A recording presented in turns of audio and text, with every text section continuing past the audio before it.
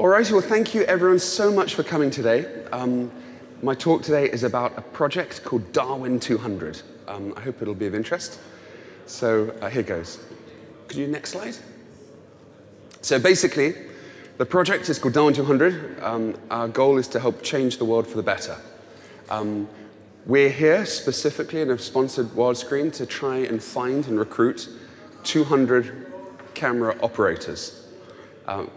It's a bit of a complicated story, so if you allow me, I'm going to explain the project first. It'll take about 15 minutes, and then after that, you'll see how the camera operators fit in and the opportunity that we're presenting.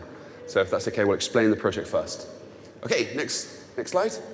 So in a nutshell, what we're doing is taking a spectacular tool ship called Oosterschelde. It's a Dutch ship around the world. On to the next slide. Following Charles Darwin's voyage on HMS Beagle. As I'm sure you all realize, this is the most important journey in the history of natural history, in many ways. The journey in which Darwin undertook the field work and research that eventually led to his well, not just the theory of evolution, many other theories as well. So what we've done is simplify the voyage of the Beagle into a voyage, a modern voyage, basically. It took Darwin 5 years. It's taking us 2 years, and we've broken it into 32 voyage legs, right the way to Australia and back. Darwin did actually cross the Indian Ocean. We couldn't for logistical reasons. It would add on about 9 months onto the voyage, so we're not crossing the Indian Ocean. But we're going to every single major port that Darwin went to, and we've added a few extra ones as well for the logistics of the expedition and for practical reasons as well. So that's what we're undertaking. Next slide. The project has 3 goals, 3 very clear focus goals. What we're doing is training the world's top young conservation leaders. These young people are called Darwin leaders. We're going to talk more about them in a second, and you'll see how the camera operators fit in with them. The next element is to create the world's most exciting classroom to engage millions and millions of young people around the world as the ship goes around with a whole rainbow of educational, conservation, and environmental related activities. It's entirely free for schools right the way across the globe, and we already do a lot of this already. And the last element is a series of research projects that are going to be undertaken in real time around the world. Next slide, please. So we're absolutely honored beyond words to have 3 incredible people as our patrons and supporters. The amazing Dr. Jane Goodall, who I'm sure everyone knows and needs no introduction.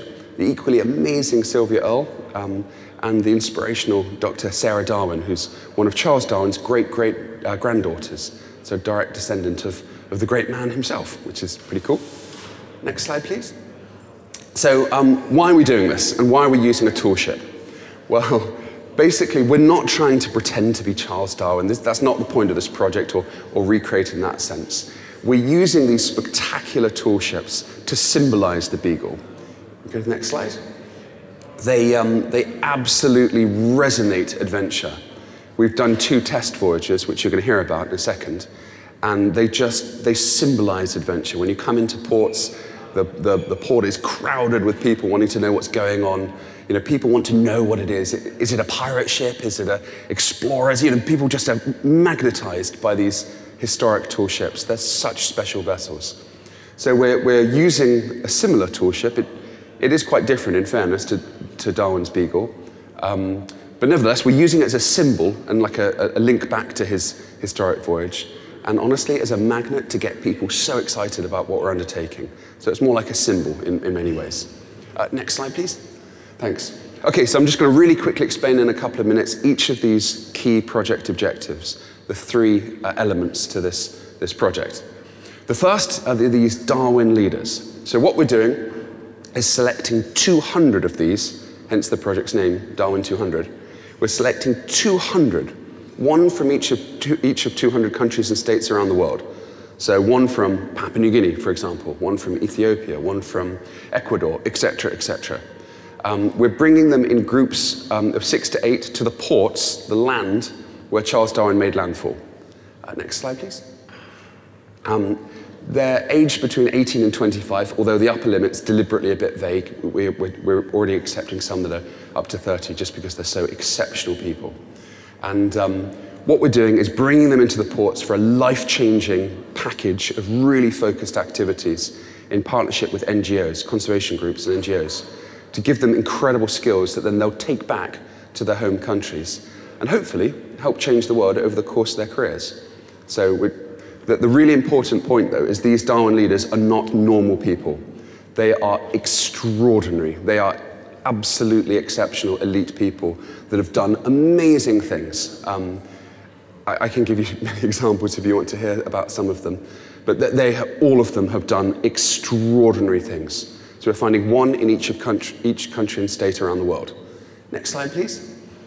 The one quality that we're looking for in them, it doesn't matter what university they've gone to or whether they've been to college, or honestly, even if they can read or write, that's irrelevant.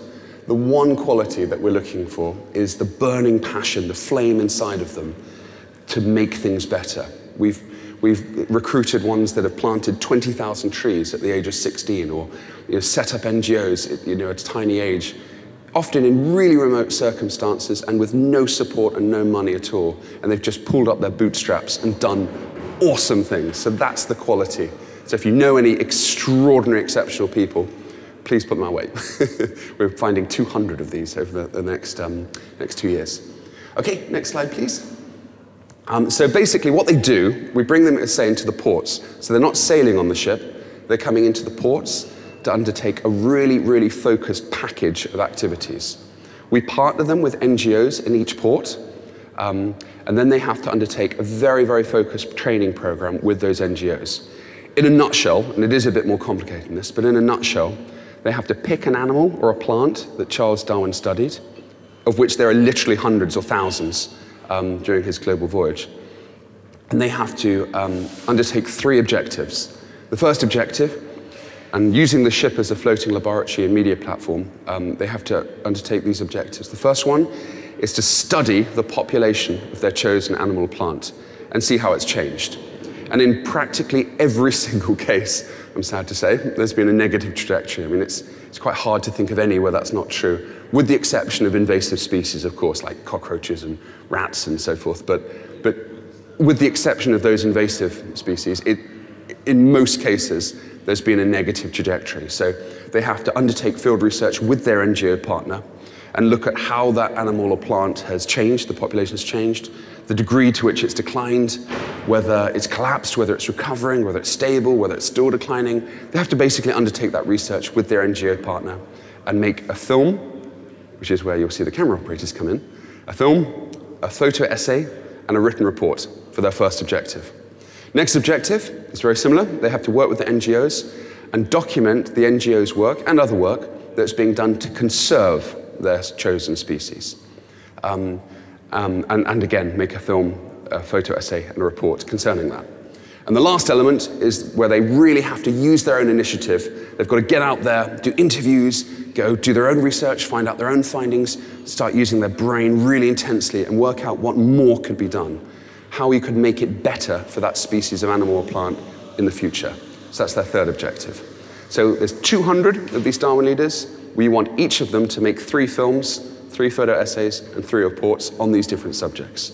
So 600 films in total, and it'll be a rainbow of subjects. Obviously, each Darwin leader is a totally different subject, different animal or plant. So everything from whale sharks in the Pacific to frigate birds in the Galapagos and out the world's largest albatross colony in the Falklands, and everything you can imagine in between.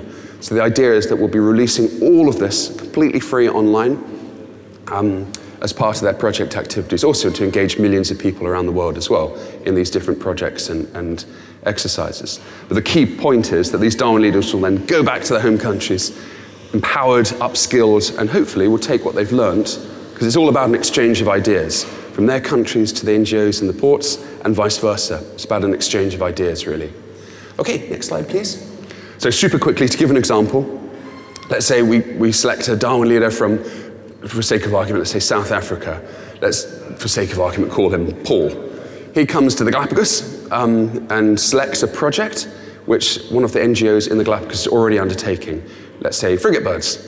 So they have to undertake the first objective is to look how the frigate bird population is doing and how much it's declined.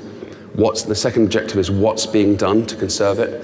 And the third, again, is to use their initiative and get out there and find out and speculate what more they could be doing. Okay, next slide. So that's the first goal of the project, the Darwin Leaders. The second is to engage millions of young people around the world as the ship goes around. So it's a 2-year voyage, and every single day of that 2 years, we're going to be pumping out, next slide, pumping out a whole range of project activities and experiments every single day as we go around the world. But in particular, we're organizing 100 Nature Hour events, one every week, obviously, for 2 years. If you could kindly go to the next slide. So every single week, we're going to have essay competitions, live experiments that they can be replicating it in schools, research projects, interviews, weekly Nature Hour stories with conservationists from the field, question and answer sessions live with real conservationists in each of these different ports, and little mini documentaries, and of course the rainbow of content that the Darwin Leaders will be releasing as well. We have a couple of really cool hero prizes. So as the schools do all this through the 2 years, the winning school will actually be taken, an entire class and their teachers.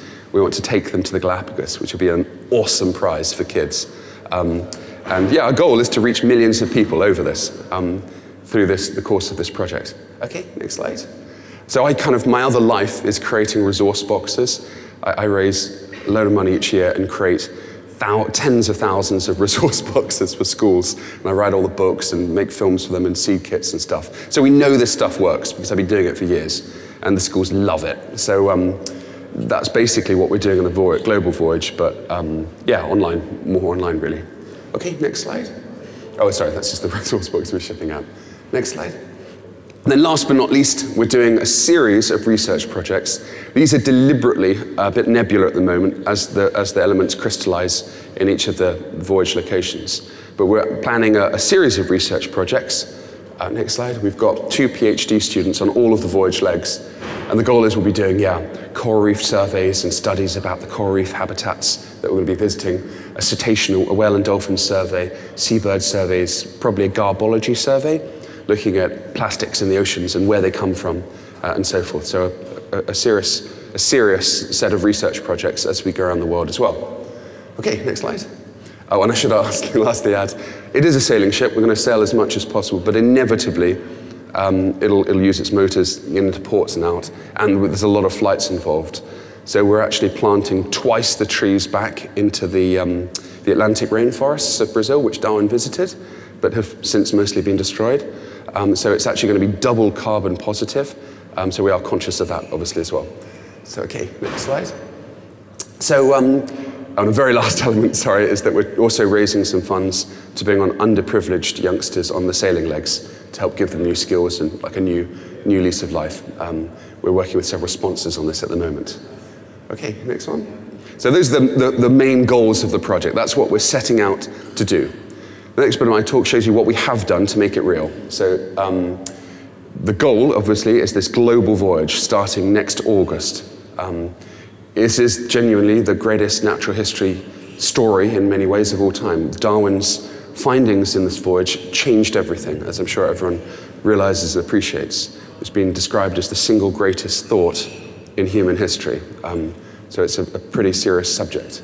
If you skip through these next things quickly. So yeah, it covers a rainbow of subjects from Galapagos, and obviously the spectrum of incredible animals in these ports, from Sally Lightfoot crabs to obviously the giant tortoises, to marine iguanas, and a whole range, a rainbow of amazing animals. So we have to raise, we have now raised £4 million to do this project. It's a pretty big effort. It's taken 10 years of planning and preparation to do that. What we've done is a 7-week test voyage around the whole of the UK in a different ship to get our systems right. We did that first in 2020 and then another one in 2021. And we just wanted to experiment and see what we get right, what we get wrong, what we can learn, and just see how it works, because it's quite different working on a ship as opposed to in a laboratory or in a studio and so forth. It's quite different. So yeah, our first voyage was really about a concept. The second was to consolidate relationships with partners and sponsors and philanthropists. And now we're ready to start in August 2023, the global voyage. So very quickly, you can skip through these quite quick. So this was the ship we used for the UK voyages. It's different from the global voyage one. This is called Pelican of London. And during these UK voyages, she undertook a whole range of different activities to test the systems. Okay, keep going, there we go. That's where we went. We sailed the right way around the UK and undertook a series of miniature research projects. Ocean pH, marine wildlife surveys, water column and plastic trawls. Some of the research projects in miniature. That was what its intention was. We were really honoured to have live lectures with James, Sylvia and Sarah, and we tested some satellite feeds to speak direct from Bass Rock, the world's largest gannet colony. And that's the sort of thing we're going to be doing throughout the global voyage every week. That's the plan anyway. And that's the ship there in Cardiff, actually, with some of the sponsors that have made it all possible. As you skip through these quick. So those are some of the young scientists we brought on in partnership with the University of Plymouth in 2020. And they had an amazing time documenting everything from sunfish to Bass Rock. And we managed to get them to some really exciting locations to undertake this research projects, actually out in the field in some really, really amazing wildlife locations. Oh, that's two of them there, actually, undertaking some of their projects. And likewise, where possible in the shallows, they did dive surveys and snorkel surveys, looking at some of the life. So this is actually quite an important slide because it shows what we've been doing. We partnered with an amazing group called Exploring by the Seat of Your Pants. I'm sure a load of you might know these guys. They do live lectures every single, or pretty much day, beam to schools across the planet. And that's the partner that we're doing these 100 live events throughout the 2-year program. So this is actually beaming live via satellite from Bass Rock to a school in Canada. And the school can ask a question, for example, like, how does a gannet raise a chick? And with the little camera, you can actually go and show them in real time. It's really cool. So that's what we're hoping to do everywhere from Galapagos to South Georgia and everywhere in between. Okay, next slide. Actually, you can go to the next one. So that was the conclusion of the UK voyage, the first one, the 2021. And we're really lucky we brought it into London on perfect weather day and brought it in. Just very quickly, just so you can see it, we did the same thing again in 2021, but for about twice the duration. And again, took the ship around the whole of the UK. And actually, keep going through these. And we're very, very lucky. We went to St. Michael's Mount and lots of key islands. In fact, if you're interested, we filmed a series off the back of this, and it premiered literally last night on History Channel. It's called Britain's Secret Islands, if you'd like to see it, and it's a story about this journey. Alrighty, so that's basically what we have done. Now we're moving to the global voyage and the role of the camera operators. So I'm hoping I've whetted your appetite in this. So next slide. So what we're doing now, we've chartered a different ship. You go to the next one, that's Pelican, and that's Oosterschelde. We've chartered this spectacular Dutch tour ship called Oosterschelde, and we're taking it now around the world. As I mentioned earlier, if you go to the next one, it's a simplified version of Darwin's voyage on the Beagle. It does involve every major port that he went to, but we have added in a few locations that he didn't go to. For example, Easter Island. We've got these projects taking place in all of those red dots that you can see here. All of those little spots are the ports where we're stopping at. And as I say, there's a few extra ones that Darwin didn't go to, but they're deliberate for logistical reasons and lots of other practical reasons. Cool. Next slide. So we've built an amazing team. The team that run this ship are just awesome. They've already undertaken 2 voyages like this before. They're very experienced. They're very, very, very professional. Next slide. And well, here's some shots. I think this was off the Antarctic Peninsula on the previous voyage Oosterschelde did. So they really, really are extremely experienced and extremely knowledgeable, because taking tour ships around the world is extraordinarily complicated, as I'm sure as you can imagine. So it's a really good team that we're working with. This is inside. She's beautiful, wood-paneled. She actually has a bar, a piano, and a wood-fired stove. So she's a pretty cool vessel. So if you want to come on one of the southern legs, like in the Falklands or in the Chilean fjords, you'd be able to have a fire like in this wood-fired stove, which is pretty cool. Okay, so basically now to the camera operators. So what we're trying to do is match camera operators with these Darwin leaders. So you've got to remember, these Darwin leaders are coming from 200 countries and states around the world. Many of them in particular come from quite remote locations, and from any country, they might not necessarily know how to use cameras and/or editing, at least in a serious professional way. So what we want to do, and besides, that's not the purpose anyway, they're not really there as filmmakers, they're there focusing 100% on their conservation activities and learning from the partners, the NGOs. So what we want to do is try and recruit 200 trainee camera operators for an amazing opportunity to partner with these Darwin leaders. We want to basically have one Darwin leader with one camera operator to execute their projects. Next slide, please. Yeah, that's the goal. So remember those 3 objectives they have to do: make a film, a photo essay, and a report on the population of their animal in question, the current conservation status, and the future and new strategies. That's what we want the camera operators to do, to drive that with them.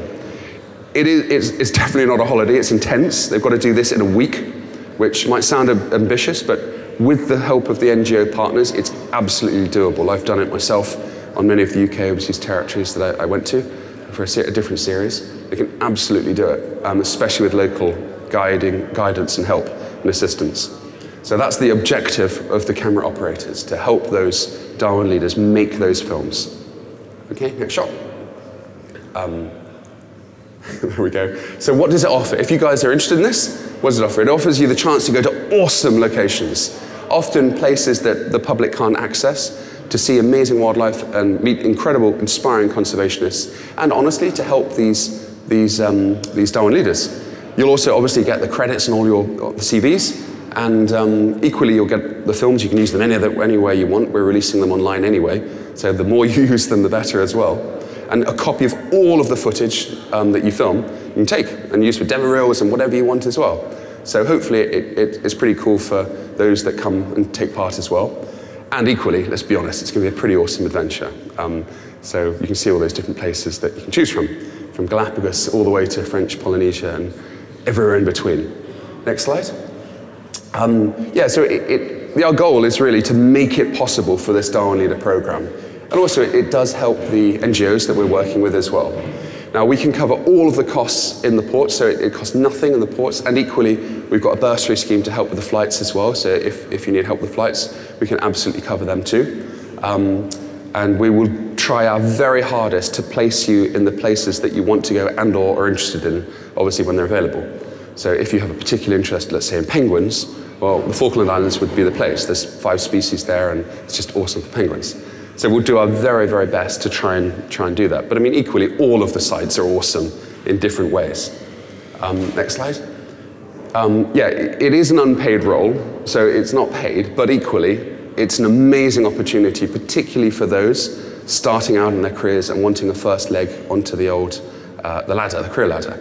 So hopefully it's a really good opportunity for those that want to. If you're interested in taking part, we've got a spreadsheet on a laptop at the back. Please come and see myself and my good colleagues, my DARWIN200 friends, and sign your name on the form. We're going to send out an info pack in about a week's time, and/or you can sign up for the same thing on our website. Just go to DARWIN200.com if you're interested and would like more information. The next slide, please. And last but not least, we've secured already about 50 of the 200 Darwin leaders. Again, these are not normal people. These are elite, exceptional people. If you know some extraordinary people that have done exceptional things in the conservation world, please, please, please pass this to them, because that's what we're looking for. It doesn't matter what subject it is, whether it's animals, plants, whatever. What we're looking for is that burning flame, and you immediately know it. It stands out straight away, that burning passion. So if you do know any extraordinary young conservationists, please, please, please put them our way. So I think that's my last slide. If you go to the next one, I think it's question answers. So thank you very, very, very much for listening to me. And if you've got any questions, I'm here to answer them. So thank you so much. Thank you.